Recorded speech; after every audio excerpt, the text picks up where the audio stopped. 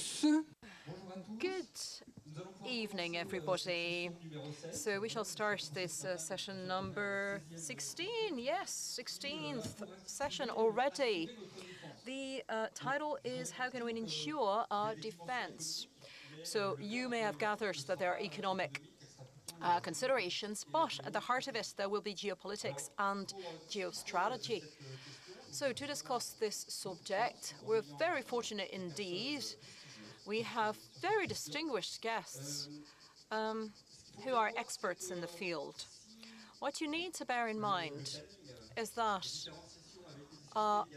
had this schedule and the listing of sessions decided 6 months ago, we might not have had this session organized because, as you may have guessed, we are going to talk about the repercussions of Russia invading Ukraine.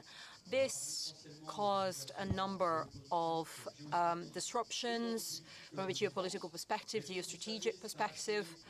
But as you know, it also caused a major disruption in terms of energy supply for European countries, but not only European countries, because the price of hydrocarbons has gone up all around the world, and also other commodities or raw material. And the repercussions on price has prompted a hike in inflation, but you might remember that inflation had already gone up before the crisis in Ukraine, and that already we had seen it during the COVID pandemic with the world supply chains being impacted. So, but we're not going to tackle really the economics of that question. Not exclusively, at any rate.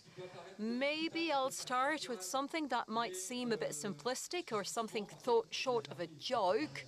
But, Admiral, please correct me if I'm wrong, but in the army, we say that you don't ask, well, when you want, you don't invest the same amount if you want a military force to parade on the parading ground or if you want it to actually go in combat. So which begs the question of overhauling the defense policy of a number of countries, and amongst them European countries. To discuss all of this, let's maybe split this session in 3 parts. Firstly, I'll give the floor to one of the actual players in our defense policy, and we'll listen to Anders Fogh Rasmussen. He is a former Danish Prime Minister from 2001 to 2009.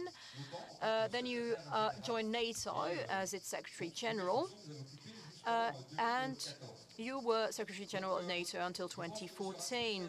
I think, Mr. Rasmussen, but I'll introduce everybody and then I'll give you the floor individually. Mr. Rasmussen might be able to give his insight on the new roadmap of NATO that was decided the latest Madrid summit at the end of June.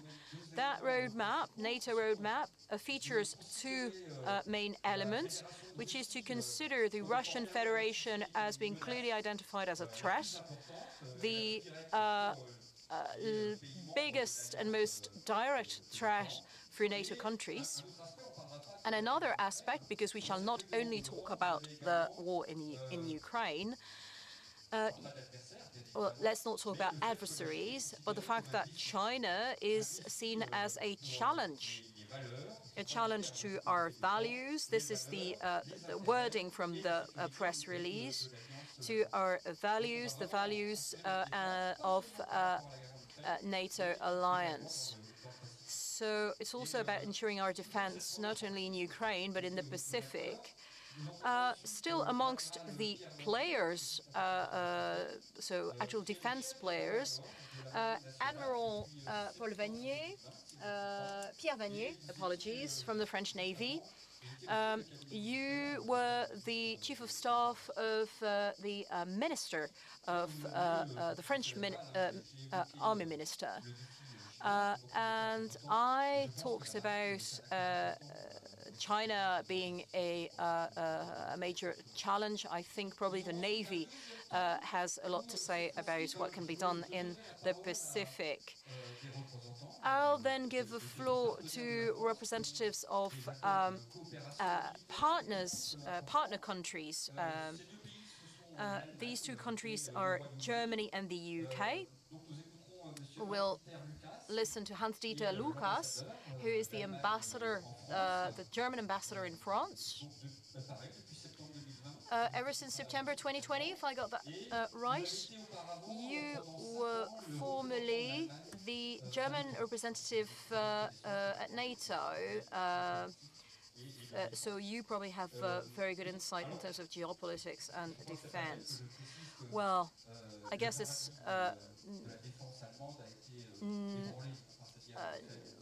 given that the paradigm of German defense has been completely overhauled since the war in Ukraine. And then we'll move on with Lord Peter, so Peter Rickett. You've also been the permanent representative of the UK in NATO. You also were an advisor for national security at the 10 Downing Street, and ambassador, UK ambassador in France until from 2011 to 2015. We all know that the UK has given very strong support, actually ranking first in terms of the extent of its support, over 10 billion in military aid to Ukraine. So still in that second part, sharing the viewpoints of countries that are partners of France, I'll give the floor to Mr. Renato FLORES, who's at the head of a think tank called the International Intelligence Unit. You are an academic. You have actually had a long career in many different universities, and including European ones, Belgium, France, Italy, Portugal, the UK. So maybe you'll tell us how these geostrategic disruptions are experienced in such countries as Brazil. And the third part in this about the fact that this high-intensity conflict that could not have been predicted goes to show that all the airborne and terrestrial military forces, as well as the Navy, but space is also one of the theaters of operation. We saw that cybersecurity is also an important element to ensure our defense. And to discuss that, I'll give the floor to Ms. Veronique BRIONNE. She's the head of Chubb France. It's the largest insurance company on the insurance of property, and they are, well, she's best placed to tell us about cybersecurity risks, because, of course, this is not only a threat for the military, it's also a threat for all private citizens. So I'll give the floor to Mr. Rasmussen first. Thank you very much. I speak French. I speak a little French, but I'd rather speak English, if that's okay. We are approaching a new world order, and the outcome of the war in Ukraine will determine that world order. If Putin succeeds, we will have a world order where it is not the rule of law, but the rule of the strongest that will dominate. That will send a bad signal to China that will consider it an invitation to attack Taiwan. A lot is at stake, and that's why Ukraine must win this war, or at least ensure that Putin doesn't succeed. The Ukrainian people has demonstrated the will to fight. It is our obligation to provide them with the means to fight. That means weapons, heavy weapons, long-range weapons. In that respect, I think we have all an obligation, and please allow me to say, I would like to see France in particular step up to the plate. According to a new survey, Germany, of all countries, Germany is providing 10 times as much military equipment to Ukraine as France. I find it quite embarrassing. So I would like France to step up to the plate. My second remark concerns economics, because this is, at the end of the day, very much about economics. We should immediately stop financing the financing of Putin's war machine. The oil embargo, the EU oil embargo, should be followed by a complete gas embargo. We should stop all trade, actually, with Russia. Western companies still operating in Russia should be subject to consumer boycott. I think the only way to put a quick end to this conflict is to cut Russia completely off the global economic system. It's also about rebuilding what the Russians have destroyed. It is a fact that a complete gas embargo comes at a price. We will all have to pay more for energy, but this price will be lower than the long-term cost of continued war and destruction in Ukraine. The European Investment Bank has estimated that the cost of rebuilding Ukraine will be more than 1 trillion euros. That's a lot of money. And I saw with my own eyes, last week I visited Ukraine, I visited Irpin, saw the destruction, completely unprovoked, meaningless destruction of Irpin caused by the Russians. So a reconstruction of Ukraine is really a matter of urgency. And it doesn't make sense that with the one hand, we help the Ukrainians with weapons and rebuilding, and with the other hand, we continue to finance Putin's war machine to destroy everything that we help the Ukrainians to build. It's crazy. Now, my third remark is about security guarantees for Ukraine. Some weeks ago, President Zelensky asked me to chair an international group that should, with the task, to prepare recommendations to him and his government as to how we can secure Ukraine in the future.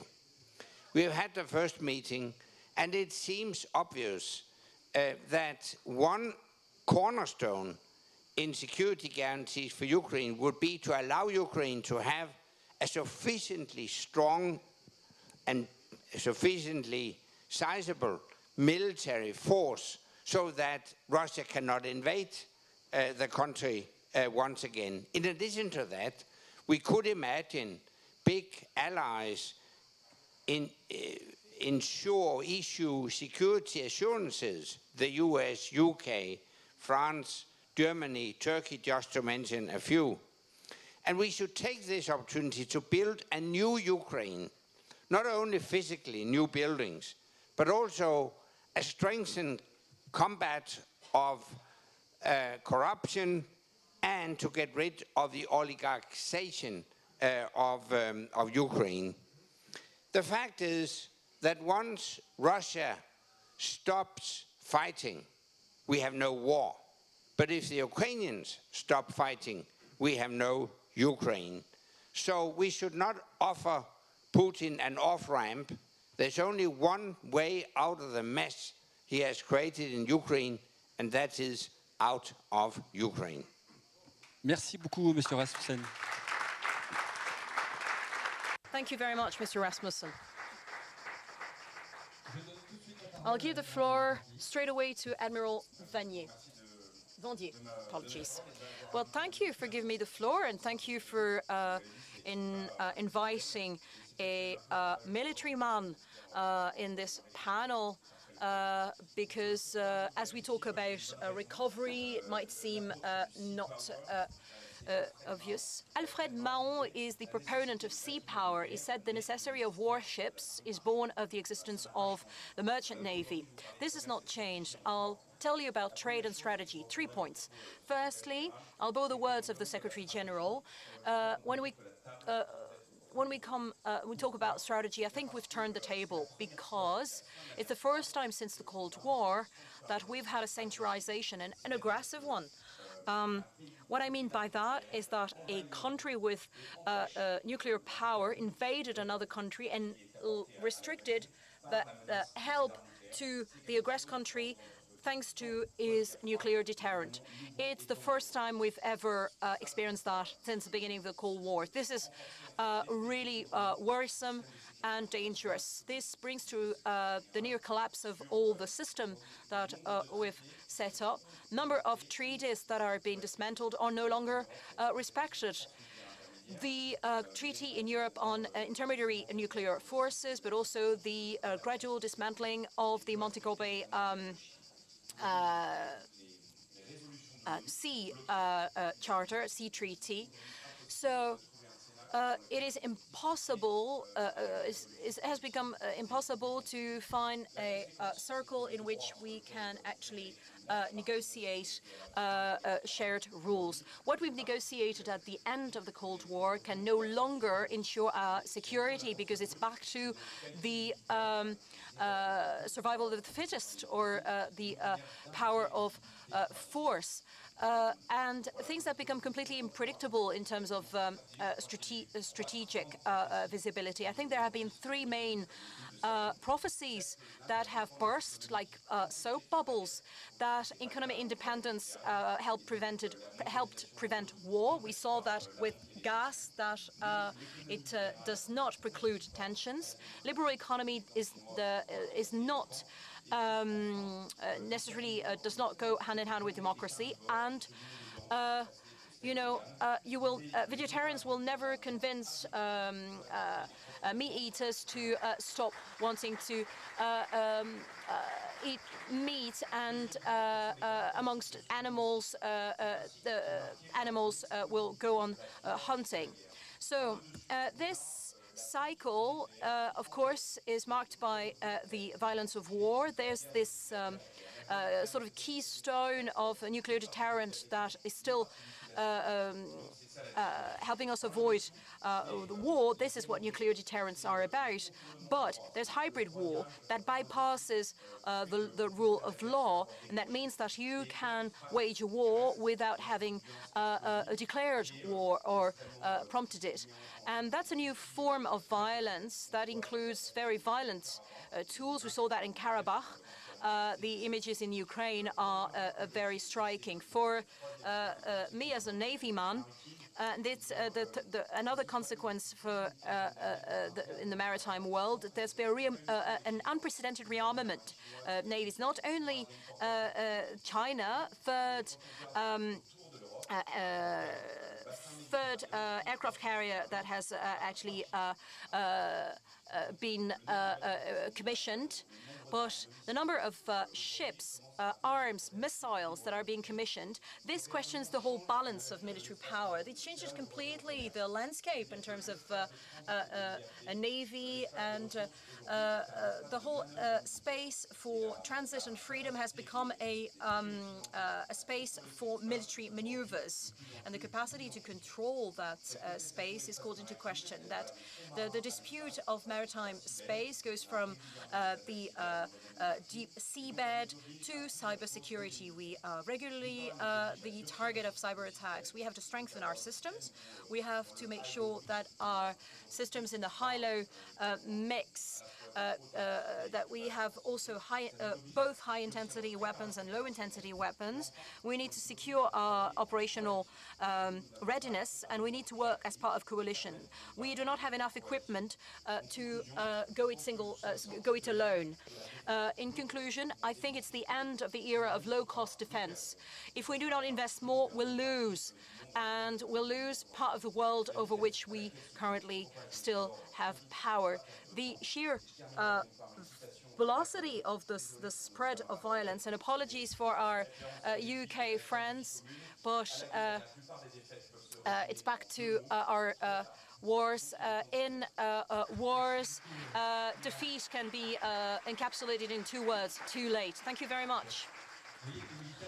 Well, you see, the Navy is of course welcome, and any military representative is not only welcome but applauded. So let's move on to the second section. I'll give the floor to Mr. Lucas, who is German ambassador in France, and he'll share with us the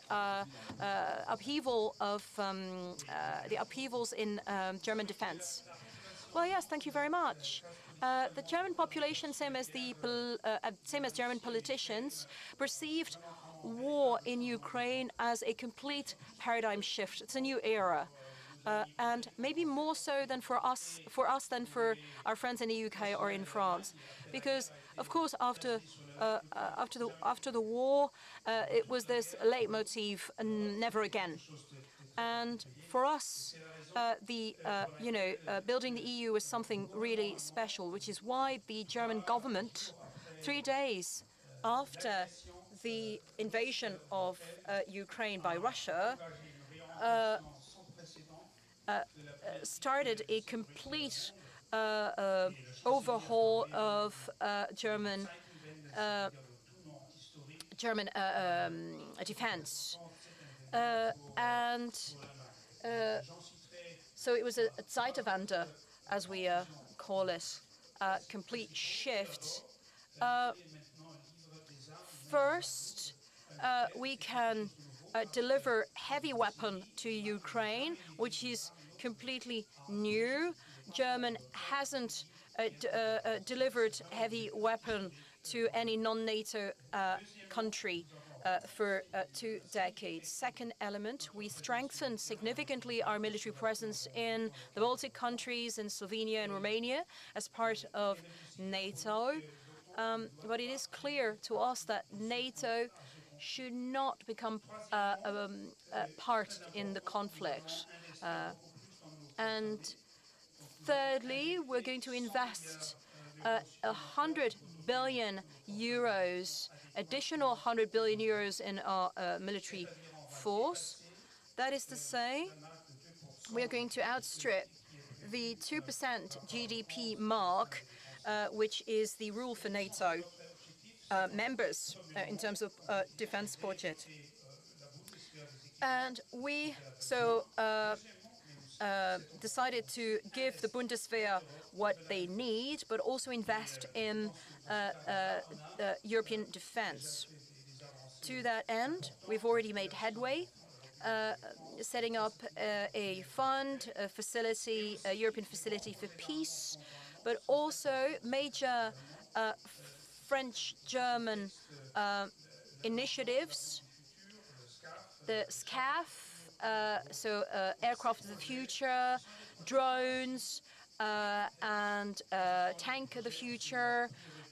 Those projects are complex, but they're absolutely essential for Germany.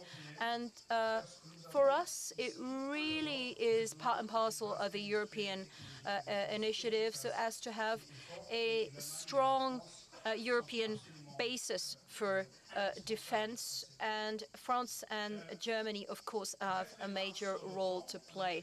Quick comment on NATO. There was this NATO summit in Madrid, and this was a seminal moment, real success of a summit. New strategic role for NATO. We endorsed the joining of Sweden and Finland. Very important because it's going to make us stronger. And we also decided to strengthen our military position on the eastern flank. And Germany will contribute to that to a great extent. Last word about energy considerations, because it is very much a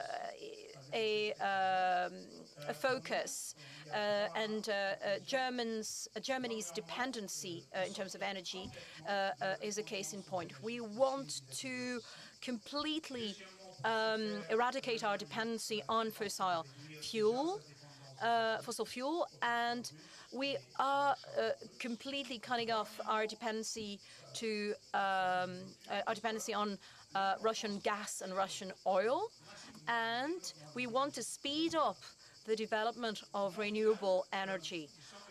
Final word to say that about the role of Germany in the world and its counter-proposal in terms of security in Europe. This is something short of a revolution for us because of this war. Germany has, for the first time in its entire history, devised a national strategy for security that will be made public next year. We've all understood that what we've obtained together, peace, democracy, prosperity, these should not be taken for granted. This we have to fight for. And over and above that, I think the democratic and liberal model is under attack everywhere in the world. So my conclusion is that we need to build a stronger Europe that protects, that defends, and against that backdrop, I think cooperation between France and Germany is absolutely essential. Thank you very much, Mr. Ambassador, Your Excellency. Thank you very much. Indeed, it's not a matter of defense policy, but it's also the energy policy that have known upheavals in Germany with the Ukrainian war. That's going to be one of the hot topics, especially with Nord Stream 1. Nord Stream 2 is actually part of the past already. But as for Nord Stream 1, actually the flows have been reduced by 40%. And we have discussions for next week, and we actually fear that they will not reopen the gas flow afterwards again. We'll have also a post-Brexit opinion now, an opinion from the UK, a post from that's actually the opinion of a calm, stable country, something that is very foreseeable, that actually does foreseeable actions. We still have Mr. Johnson, and he holds on tight to power as a muscle to a rock, actually.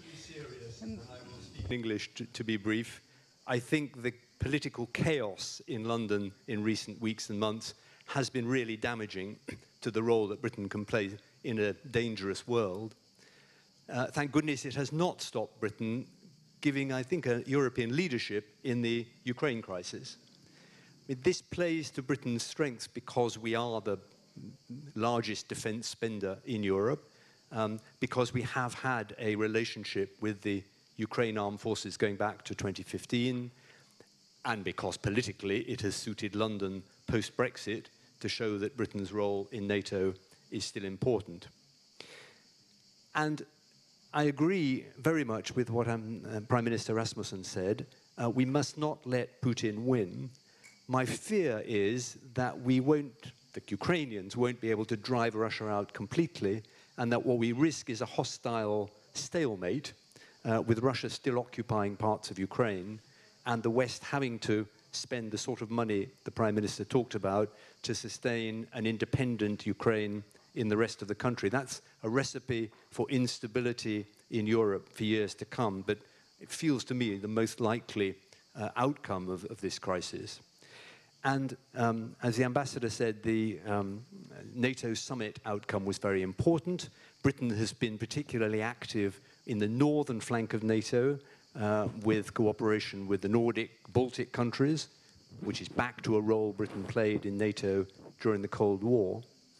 But the new doctrine of forward deployment and high readiness forces has actually shown us that the British Army is now too small and is not well equipped for possible fighting in Europe. It's got too much legacy equipment from Afghanistan and Iraq. So although we spend over 2% of our GDP on defense, we're going to have to spend more. And that's got real political implications.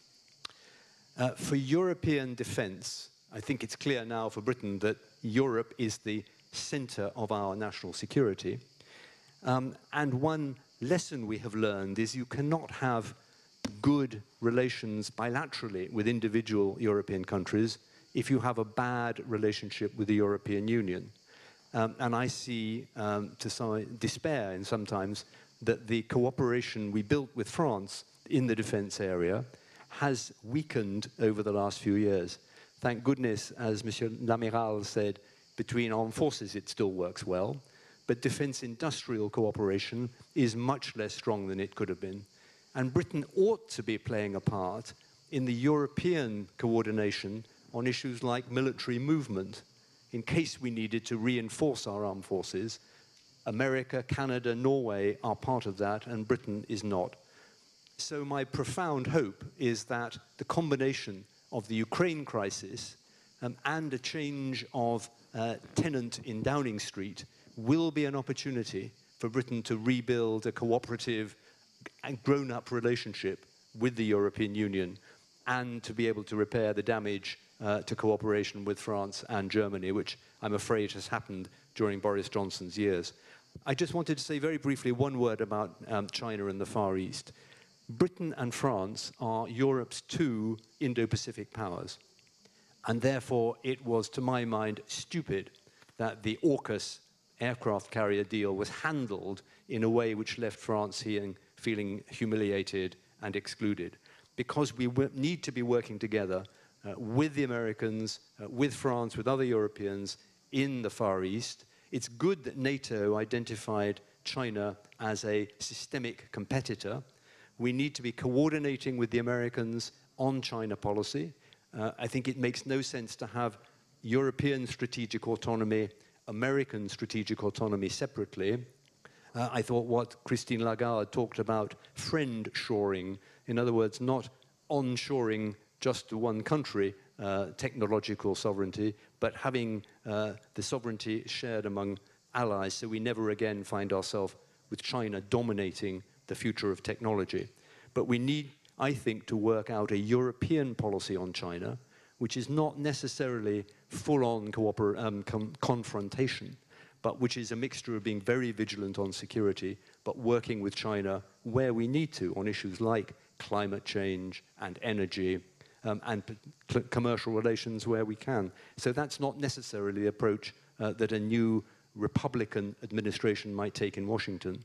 And that's my final conclusion. The UK and Europe need to work better together as an insurance policy against the return of a Trump-like figure in the White House. Thank you.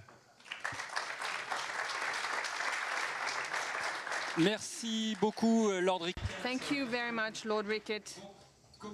As you have understood, after these 4 speeches,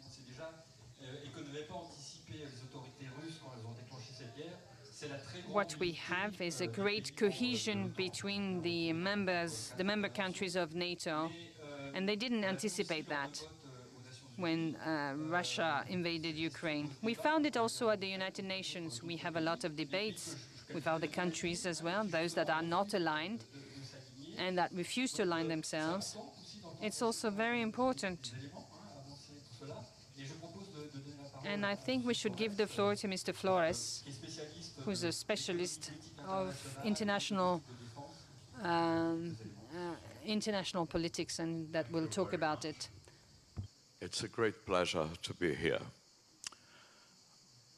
Given the time limits, I'm not going to make a presentation.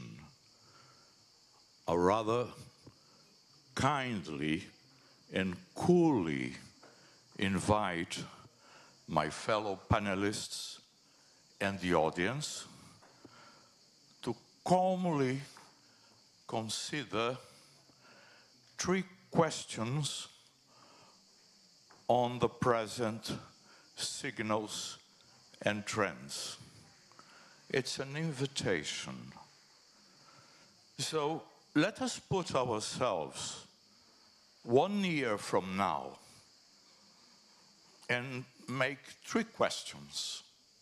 First question, what about the state of Europe? How will it present itself? As a heavily energy-dependent region which has successfully made ends meet? As a macroeconomic space in full growth mode, with low inflation, a strong euro, and less social tensions? As a union where the key original objectives of a smart, peaceful, and autonomous Europe have been strengthened? Second question, and what has a defense capability for Europe turned out?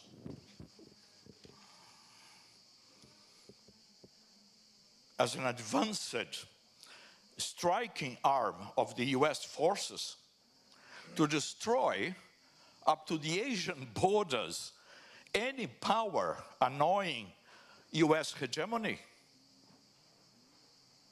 As a force that translates protect and prevent into provoke and menace? As the main agent of the eternal return of the viewpoint of a common, or maybe 2, absolute and hideous enemies to be aggressively circumscribed? As a way to build up a fence of long-range missiles around the European border, pointing out the outside rest? As a sink of billions, and I say billions of euros, that should have been invested in more culture, education, health systems, innovation, and sustainable practices. Briefly, the great European assets, but rather went to the international weapons manufacturers' oligopoly. Third question, comme disait Charles Trenet, que reste-t-il? What remained of peace, rule of law, and multilateralism? If rule of law is to confiscate under the euphemism of freezing the international reserves of sovereign states duly and faithfully deposit in its banks, what's going to come afterwards? If, after responding to an undeniable aggression with sanctions blindly affecting a large portion of the world,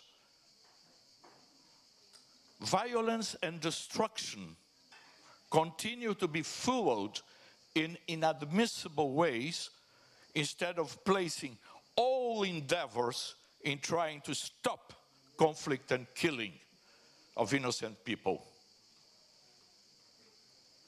What, after having censored the web, airwaves, and several cultural and information sources, ruling out counterpoint and opposing views? Where is counterpoint in Europe nowadays?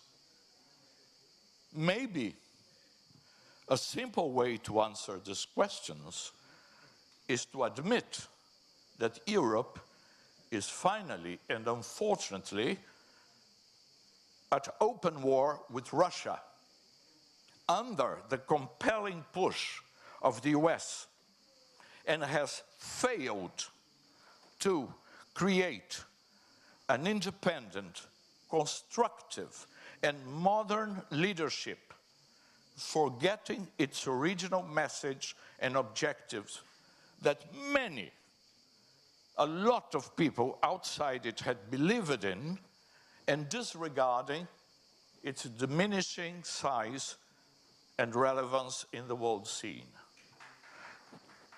I do hope to be wrong, because, as in the famous pre-World War I sleepwalkers metaphor, this path will lead not to a reasonable and fair defense system, but most likely to a tragic future for Europe. I'm sorry.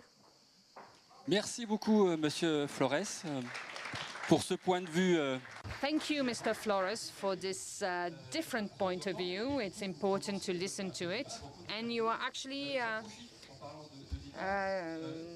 having some points that will feed some debates here. You may ask some questions if you wish on the app. Do not hesitate to ask these questions, and those that will come up more, I will definitely talk about it, and NATO is one of them. But before talking about the debate, before opening up the debate,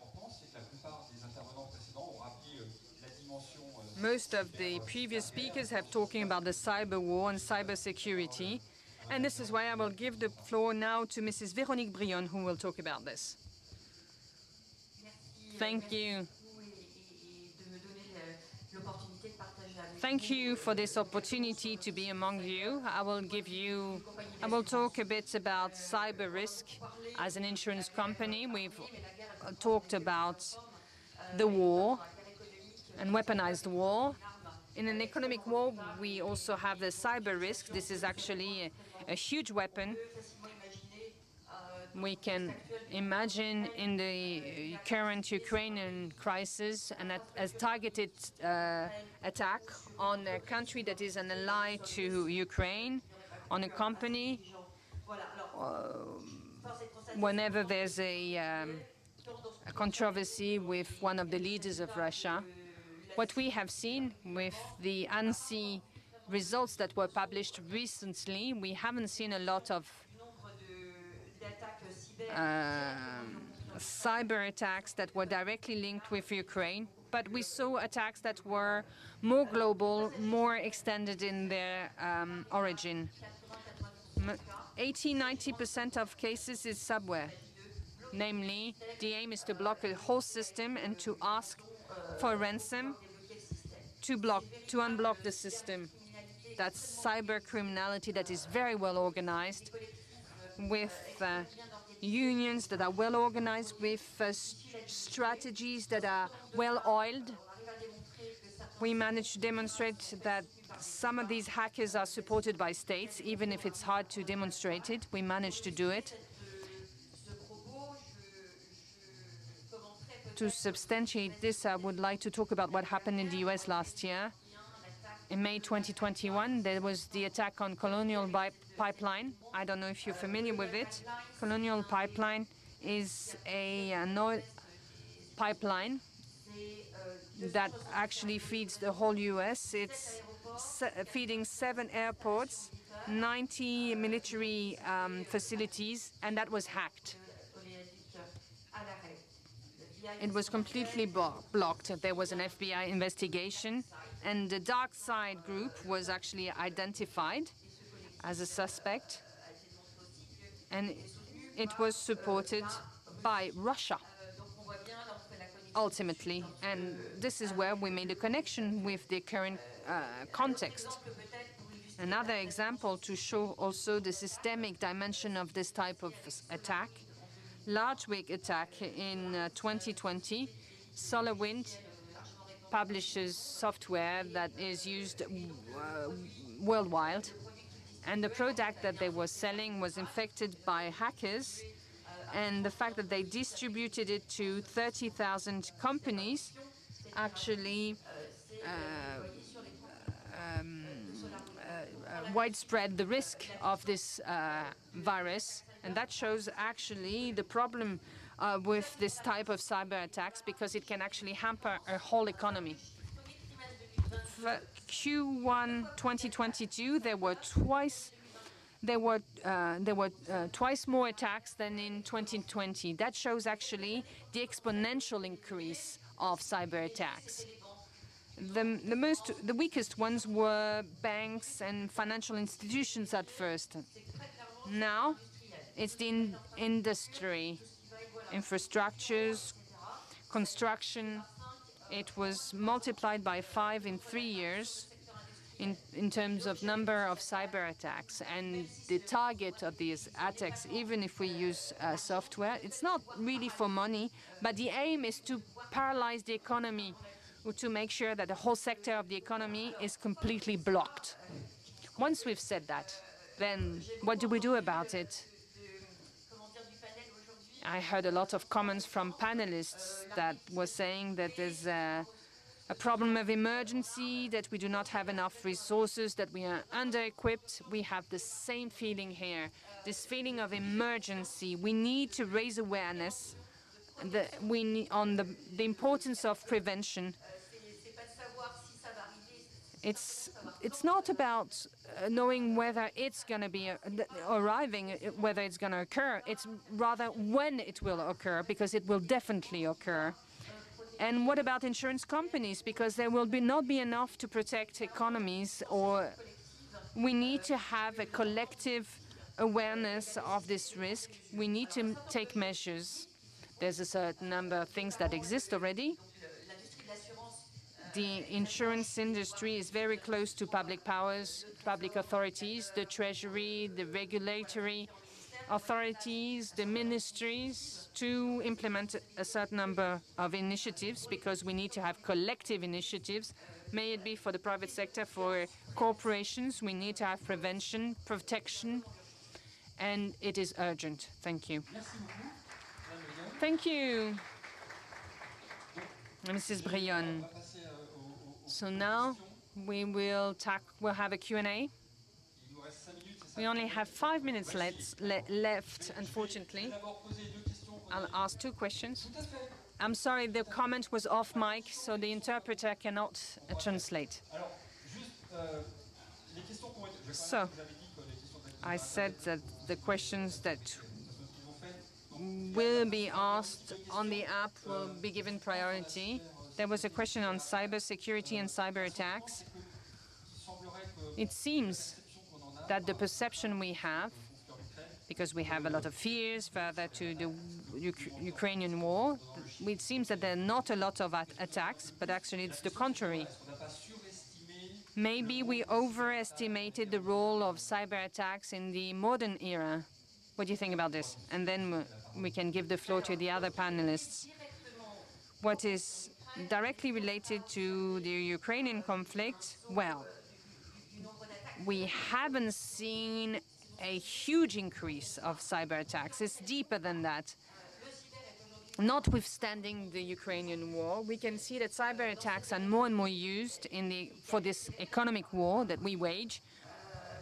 And that was actually gaining momentum gained momentum because of the COVID crisis as well. So, of course, there was the Ukrainian war. There was not much more cyber activity, but in terms of economic war and economic targets, then that is actually exponential. Thank you. We were talking about a European defense that would be built within, but also independently of NATO. Should we have a European defense? Some say Europe is not a sovereign nation, so it's hard to have a European defense. How can we build a full-fledged European defense? I would very much like to see Europe strengthen its defense cooperation. But in the foreseeable future, Europe will still be dependent on a transatlantic cooperation with the United States. Let me remind you that after Brexit, 80% of defense investments in NATO are taking place outside the European Union. So any talk about a European army is fantasy. It will be a paper tiger. So let's be realistic.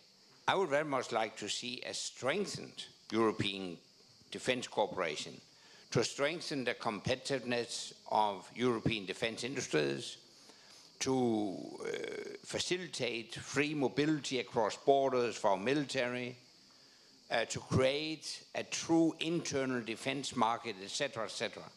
There's a lot of things we can do, but a European army, no. It's still NATO. It's clear. Je vois que vous prenez tous les micros. Lord Ricketts avait pris le premier. Very briefly, let's remember that the current phase of working on European defence began with a Franco-British agreement at Saint-Malo in 1998. And at that time, the American concern was that strengthening European defence forces would somehow cut across or duplicate what the Americans were providing through NATO. I think the world has changed completely since then, and more European military capability should be useful to NATO, as well as potentially available to Europeans if the Americans are not involved. So I don't think anymore it's a zero-sum game. It's a win-win that Europe should strengthen its defence capabilities. Amiral Vandier, vous voulez dire un mot? Would you like to say a word? Mr. Vandier, the matter of European defense is often not well asked and not well phrased because it doesn't exist and it's being compared to something else and doesn't work out. I could underline as a member of the military, with the European defense, we do actually military actions that are very interesting, with Copernicus, for instance, with the satellite constellation, for instance, that is funded by the EU, in the Guinea Gulf as well, what we do, and the Indian Ocean. This is actually very much complementary to what NATO is doing. We do not to replace one for the other. We want to help out on a wider space than that of NATO. The tools are the same, the communication systems are the same, and the interoperability is the same. Thank you. This is a very complex point. I would like to remind that when Federica Mogherini was the Vice President of the European Union, Federica tried to develop the idea of an European defense, an European army of defense independent of NATO. That's not easy. Of course, there's a lot of work to do, but she was one. Her idea didn't go on. But the point which, let us say, worries those who are outside is that NATO was created to win over the Warsaw Pact. The objective of NATO was to annihilate the Soviet Union, which during the Cold War, yes, this was Article 1. During the Cold War, okay, this made sense. When the Warsaw Pact was over, everybody expected the NATO to end or to suffer an evolution. And Federica was one of the persons who tried to ensure that Europe would have its own defense, an European defense, autonomous. Can I stop? Can I speak? Please. Thank you very much. C'est très gentil. But NATO overwhelmed. And now you are talking about the summit. They want to reach China. Come on.